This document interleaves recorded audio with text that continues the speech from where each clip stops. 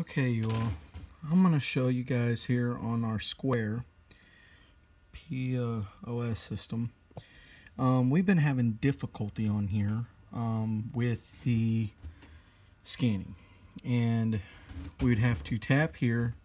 This would have to come up. We would scan the item and then physically tap it, and then you go into the checkout. Actually, this one over here is on. I don't have the new scanner on this one, but I put a new one on that one. So I'll show you here. So we'd have to go physically here. Go get that. Okay. Scan the item.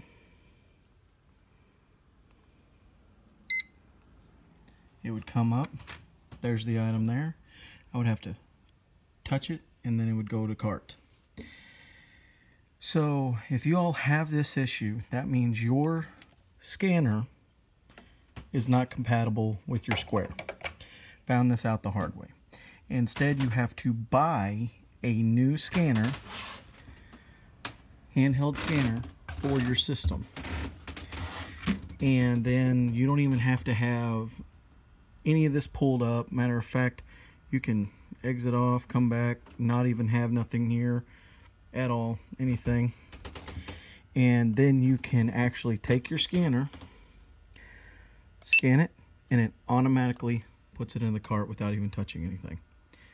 So if you ever have that issue, you need to get a new scanner. This one is from Square itself. Symbol, that's what it's called. They are about $100, but they are completely worth it, to where you can just keep scanning.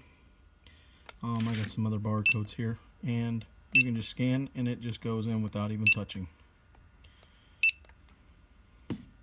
Now, if there is something that's not in there, let's use this for an example, or use something for an example here. Let me find a barcode that does not line up.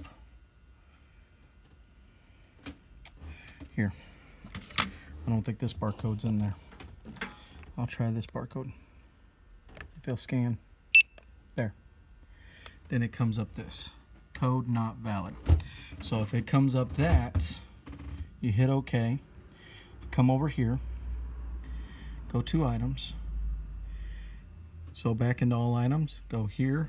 And then you can scan it again. Or scan it. There you go. And it will automatically pull up this screen. Type in what the item is. Then you can go here to whatever category it goes in. It already has the barcode in it and the price. You hit save and you're done. I'll give more in some other videos and things if you all keep following me. But yeah, so that's what I've been dealing with today. And everything. Well, I wanted to show you guys that barcode scanner and things that we've learned. We couldn't figure out why in the world it wouldn't just go into the cart and all that stuff, and did some research and finally figured out that it was our scanner was not compatible with our system. Make for sure your scanner is compatible with it. Then it will automatically go into the cart, and you don't even have to do none of that tapping and touching and all that stuff on the screen as you're scanning. Makes things so much faster, so much quicker. And if you guys like this video, please give it a thumbs up. Please subscribe, and I'll see you guys in the next one. Bye.